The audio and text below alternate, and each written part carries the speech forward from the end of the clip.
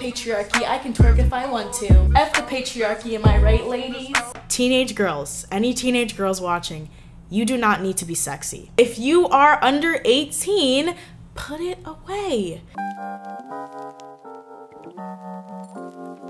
Hey y'all, so I asked you guys what video you wanted to see, and a lot of you guys wanted me to talk about the over-sexualization of teen girls and talk about kind of how Billie Eilish fits into this idea that young girls are sexualized in the media and stuff like that. So I have a lot I need to say, so I'm just gonna dive right into it. So it's no secret that young girls and specifically teenagers are sexualized a lot, especially in the media. The first thing that comes to mind is the schoolgirl trope. That is still a very popular fetish that a lot of people don't realize is deeply rooted in orthopedos, you know what I mean? Like orthopedics. What the F did you just say to me? Orthopedophiles, you know what I mean? Like it's do you get it? What did she say? P words, orthopedo doctors. We say that now? I mean, the schoolgirl trope is something that we have seen forever. I mean, you see it in anime, you see it in music videos and photo shoots. It's everywhere. People still go as sexy schoolgirls for Halloween, so clearly there's something about young girls that is very appealing and for some reason sexual. Even I am guilty of doing this. I've definitely put on a plaid skirt to make myself feel cute and sexy, when in reality there should be nothing sexy about a teenage girl's school uniform. Young girls are being sexualized all the time. It's happened for pretty much centuries. I mean, 13-year-olds were out here getting married back in the ye olde days, so it's honestly something that has always been an issue for some reason. Obviously, youth is kind of like the pinnacle of female beauty. The younger you look, the better, and sadly, young girls are being sexualized just for being young. So real quick, I just had to give a dishonorable mention to the monstrosity of a television show that is Toddlers and Tiaras. Because, my God, how the hell was this show legal, man? Like, the fact that there are grown-ass women doing this to their kids really just makes me want to throw up. And what really makes me want to throw up is the fact that somebody really dressed their whole child up as Julia Roberts from Pretty Woman, aka a prostitute.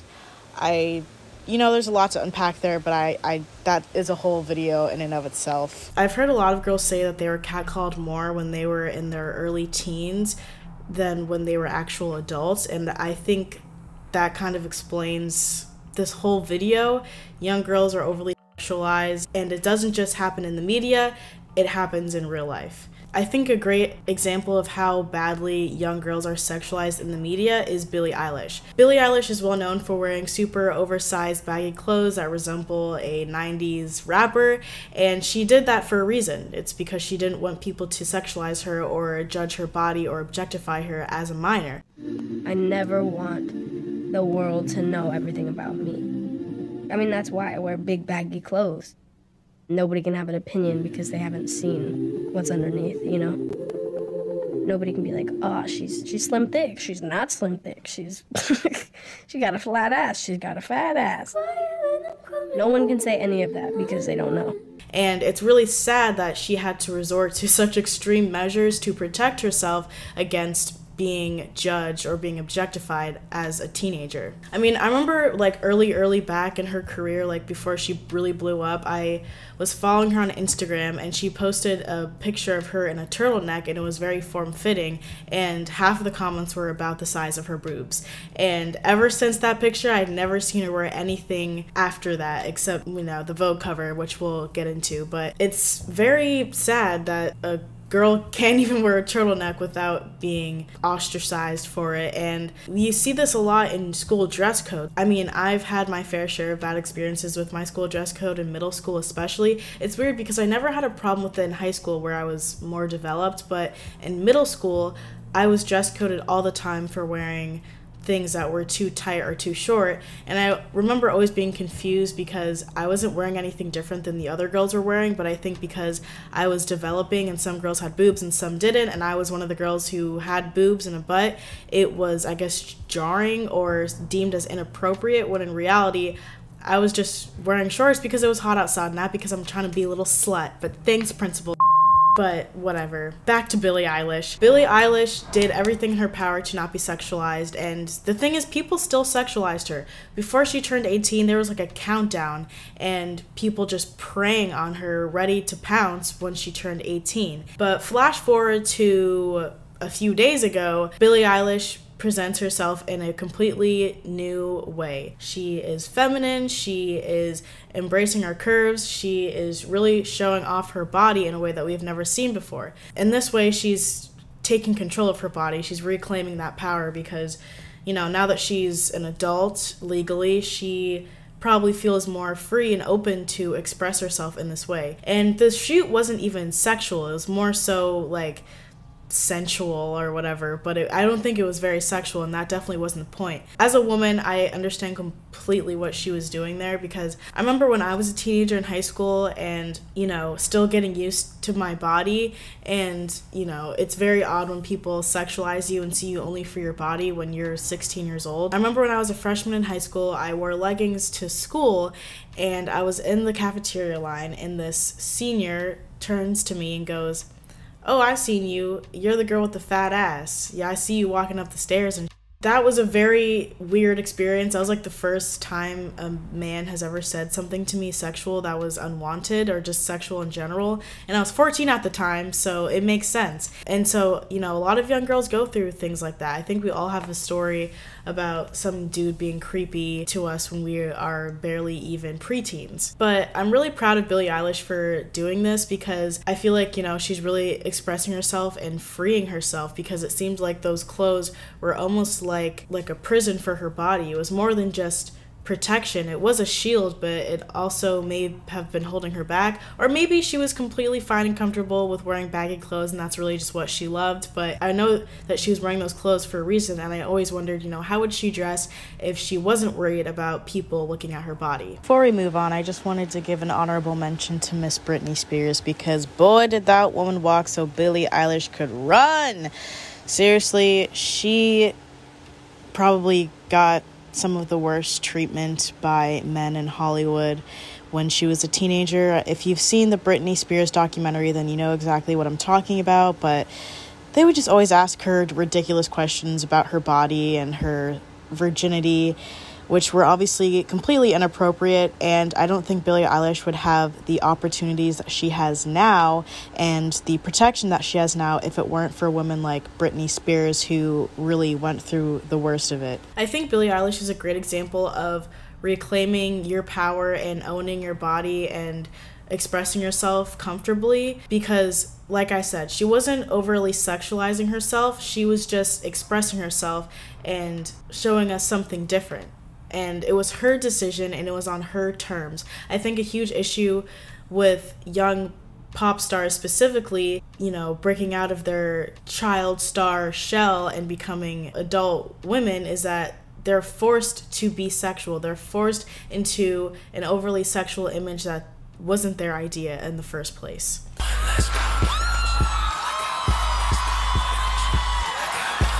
Okay, so I don't know if y'all remember this era of Ariana Grande's career where she was like trying to be sexy and shit, but it just looked hella awkward and just forced, and it was really strange. Like, she was serving Girl Next Door, but also like trying to like talk about getting bang bang da da da da and shit like that, and it was just like very wrong.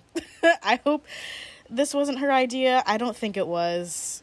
I really don't think it was, and whoever thought this was a good idea, I hope they were fired, because this was just a mess. She's great now, she's grown, she's sexy, she's married, but this era, I don't know, didn't sit right with me. I know that Arianators are about to come for me for this one, but like, I can't be the only one who's thinking this.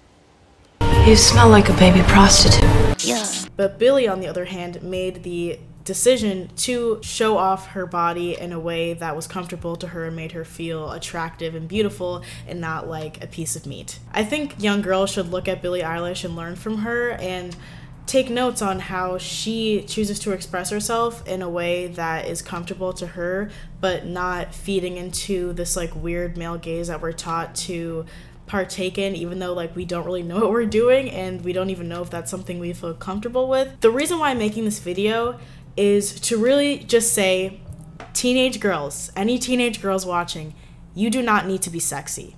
You don't need to have sex appeal. You don't need to be sexual. You are legally a child and you should stay that way as long as you possibly can. I see so many young girls trying to grow up so fast and, you know, become women by the time they're 15 when they really don't have to. There are plenty of examples that I will give later in this video, but it seems like nowadays teenagers are growing up faster and faster, especially women, because of social media. It all comes back to social media, doesn't it? I know girls of all generations have daydreamed about becoming full-grown women, but now that we have the internet, it's a lot easier to access things that will help us look more mature, like doing our makeup and doing our hair and how to dress for our bodies. I assure you that there are plenty of 13-year-old girls out there looking at Kylie Jenner and thinking, oh, I need to look like that, I want to look like that. And it's not a bad thing to want to look like beautiful adult women, but once you act on that desire and you actively try to change your underdeveloped appearance to match these older women, that's when it becomes a problem. And I think that's why so many girls have such low self-esteem nowadays with their appearance, because they're comparing themselves to grown adult women who may or may not have some surgery, and they wonder, well, why don't I look like that? And it's for a plethora of reasons, but today the reason is because you're 13 years old, not 31. I think another thing that contributes to teens wanting to grow up so fast nowadays is shows like Euphoria and Skins, because it portrays teenagehood in this very unrealistic way. Like, I don't know about y'all, but when I was in high school, I was not popping pills and going to the club and, you know, having orgies or whatever it is that they do in Euphoria or Skins. Like, I love Euphoria and Skins ruined me, but I still loved that show, but it doesn't really portray the monotony of teenage life that the average teenager is going through. And I think a lot of young kids may be watching these shows and they want to partake in these activities because they think that's what they should be doing. Also, the character Kat very much feeds into the whole point that I'm trying to make in this video about young girls doing sex work and sexualizing themselves and thinking that sexualizing themselves means that they're reclaiming their power and their bodies, when in reality they're just children playing dress up in BDSM collars and harnesses, and it's just really weird.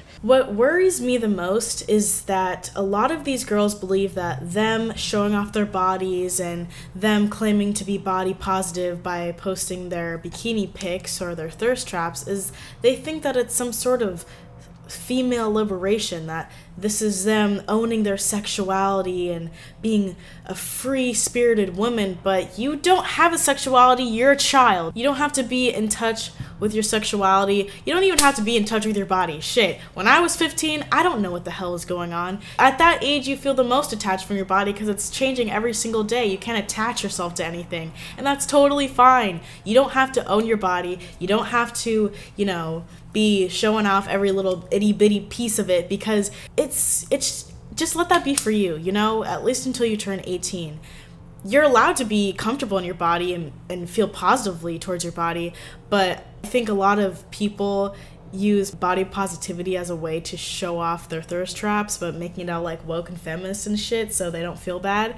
I'm completely guilty of this. I have done this before. If this applies to you and you feel attacked, I'm really just attacking myself. So we're on this together. It seems like these all-encompassing buzzwords like sexual liberation and female empowerment get gravely misunderstood, and they just turn into their own thing that is completely different from what it first started out as, you know? I remember when WAP came out and everyone was like, is this sexual liberation? Is this really what feminism has come to? And personally, I don't think it's feminism, and it really doesn't have to be. Just because a woman is shaking her ass, it doesn't mean that it has to be like some grand statement about feminism. She can just shake her ass because she wants to. We're trying to make these things seem like it's a feminist cause, and girls think that them shaking their ass on TikTok makes them a feminist. I know that's kind of like generalizing it, but that's what I see personally. I remember I followed this girl on TikTok, and you know, I liked her outfits and stuff, so I liked to look through her page sometimes,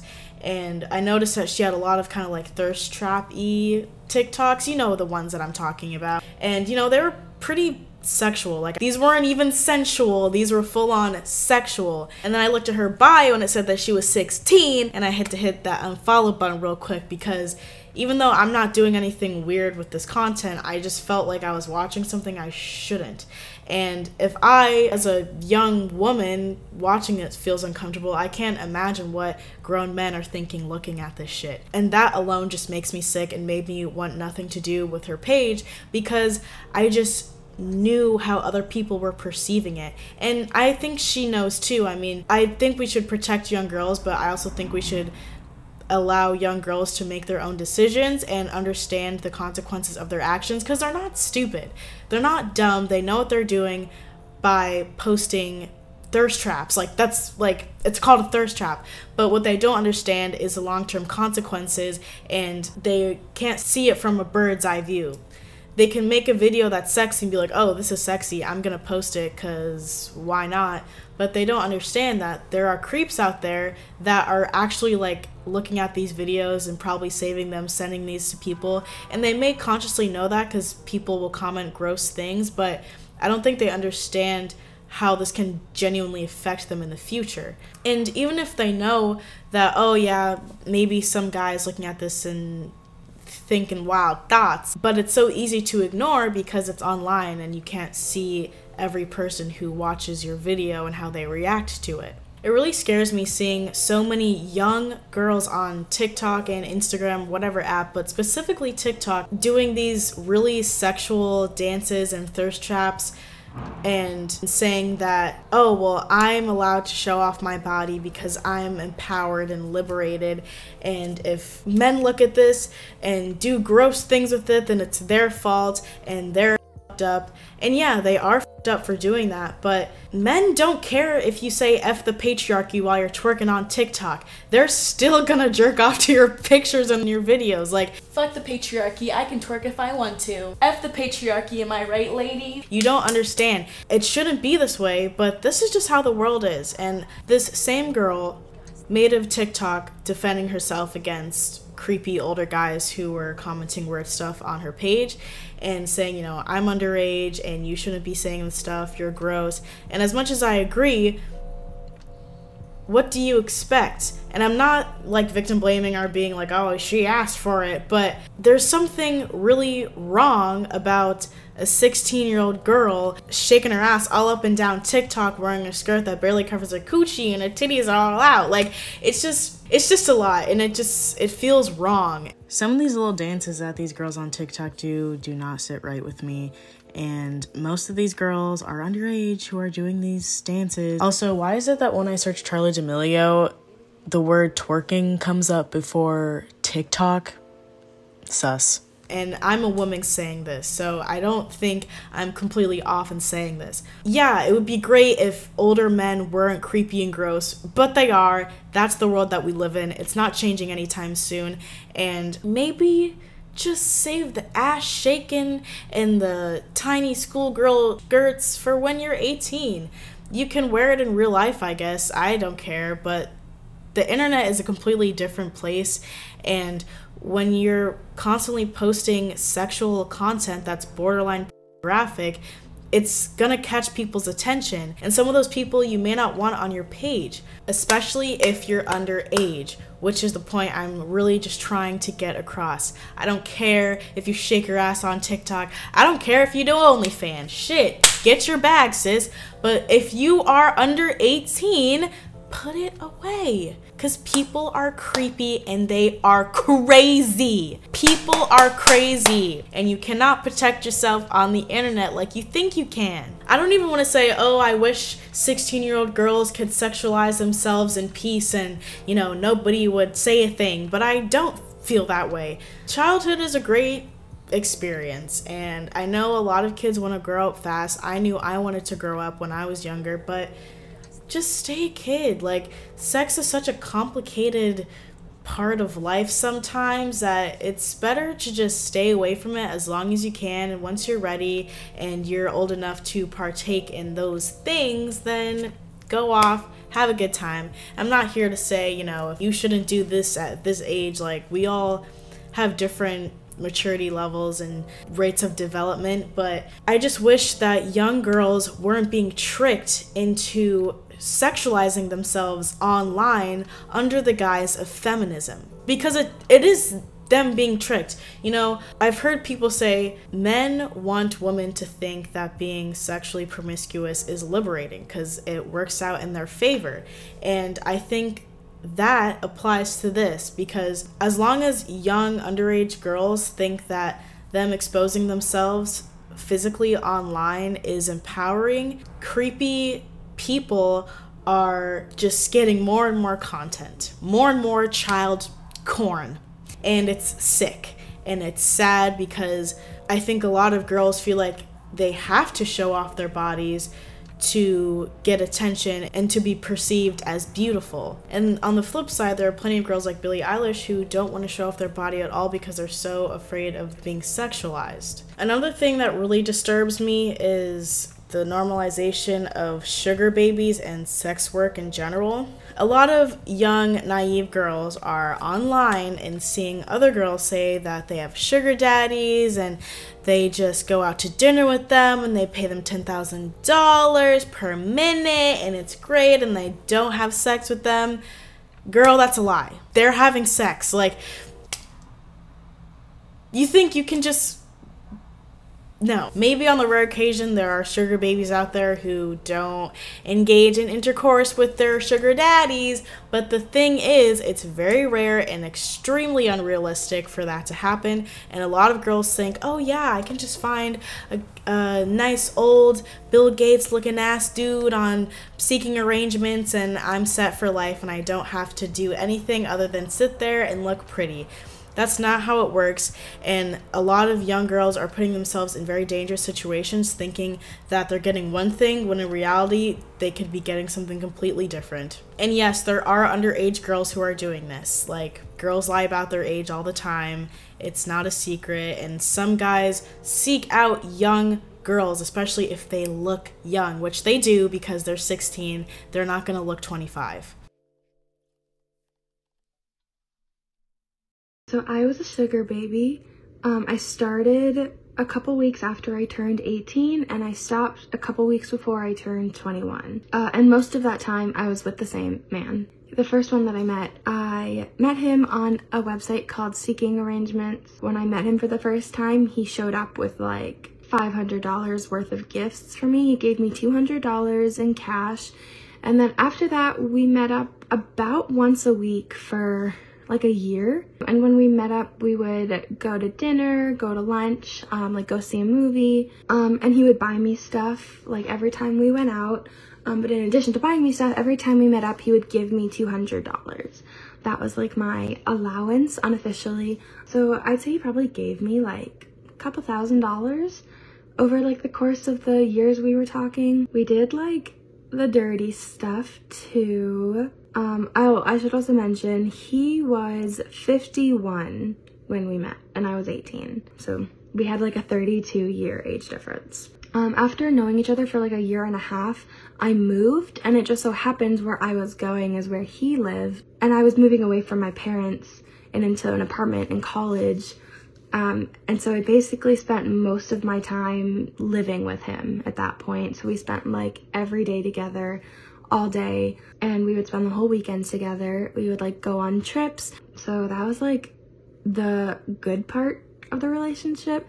But the bad part is that like once we started living together is when things got bad. When we would be together, if I so much as like looked at my phone while I was with him, he would be like, I'm spending all this money for you to spend time with me, and like you're gonna go talk to someone else that you can go see any other time. He would also guilt me really bad into giving him head. Every time I saw him, he'd be like, I'm doing all this for you, like it's the least you could do. And I hated it every single time. I'm a lesbian now. He would like talk down to me all the time.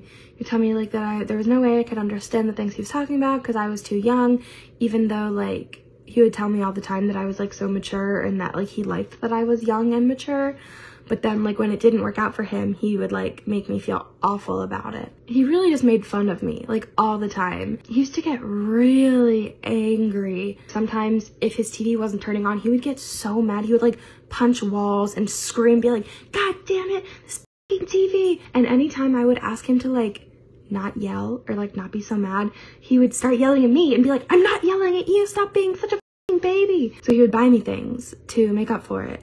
It worked. It worked for like a year. The power dynamic was so unhealthy because he could do whatever he wanted to me. And he knew that I was gonna stay because he was giving me money. And I wasn't going anywhere because I needed it. I also like loved him, I guess you could say. I did love him for a while before things were like really bad. I did. So it was a really like abusive and bad situation. Things were getting serious between us.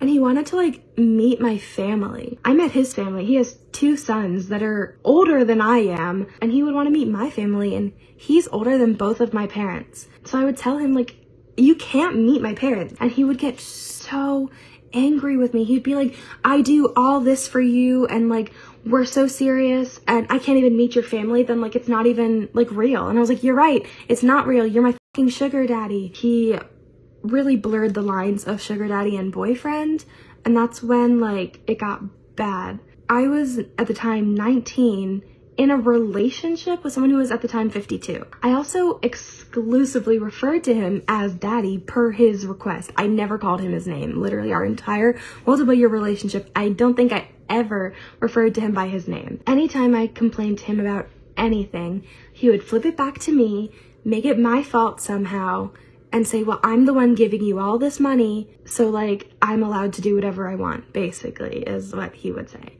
Okay, so like I will say, all my negative experiences aside, I don't regret starting sugaring, and I'm probably going to continue once I'm healed from like my drama from this relationship. And there's a way to do it safely, and there's a way to do it responsibly, and I don't think it's a bad thing to do at all. But so that being said, let me give you some tips from a self-proclaimed professional sugar baby, because after I stopped seeing him, I did see a couple other guys like more casually. Like, use common sense when it comes to finding a person.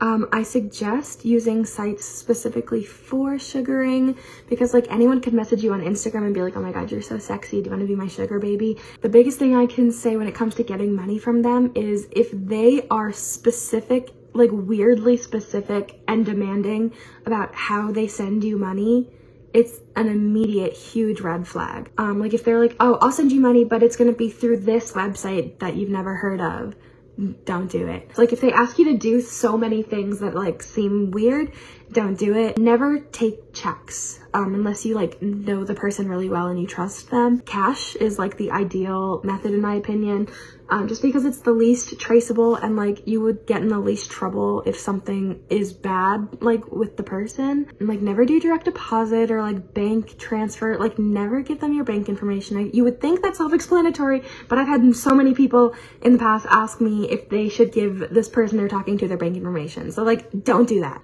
Don't do what I did. Don't live with them. Like don't start a relationship with them. Keep things very professional. Give someone your location when you meet them for the first time. Give multiple people your location for the first time when you meet someone, and let the guy know that multiple people have your location when you first meet the person, so that he knows that if he messes up, people know where you are. Set clear boundaries and let the guy know what your boundaries are, and if he tries to push them, then it's a no. Like it's not worth being disrespected and taken advantage of for the money. There are sugar daddies out there that will respect your boundaries and that will do all the things you want them to do and still give you money. It's harder to find, but it's out there. Sex work in general has become very normalized, and in some ways it's good, but in some ways it's bad. Like it should be normalized, it should be legalized, so those sex workers have protection. But a lot of young girls are seeing sex work as a viable option, as a career path, and they're not understanding what it is that they're getting into exactly and how that can affect them in the long term. They just think, oh, I really need money, I can just start OnlyFans once I turn 18. A lot of these girls don't realize like eventually they're gonna age out of OnlyFans, or they might change their minds and can't escape their past on OnlyFans. I think even Trisha Paytas said, you know, wait to do OnlyFans until you're like at least 25. If you're freshly 18, don't do it. Just relax, give it time, because you might change your mind. It's not just like starting a YouTube channel, you know, like that's something that does have consequences and you have to be ready to deal with that. The whole bad baby thing really just made me sick to my stomach. Sis really said, okay, it's 12:01, I'm 18, time to show my titties. And she made like what, like millions off of her first day, because all these creeps were trying to get a piece of bad baby, the girl who just turned 18. Like, it's so sick, but that in itself proves how sexualized young girls are. And so many young girls are looking at Bad Baby and be like, oh my god, she made so much money, like I can do that. And you just don't. Please don't. No disrespect to anybody who does OnlyFans. I'm just saying, you know, people really need to think before they do it. Anyways, I hope this video was what y'all were looking for. This is something I actually really wanted to talk about for a while, so I'm glad y'all recommended that I do this video, and I hope you enjoyed it. I'll see you in the next one, and have a good night, day, evening, wherever you are, whatever time it is. Okay, goodbye.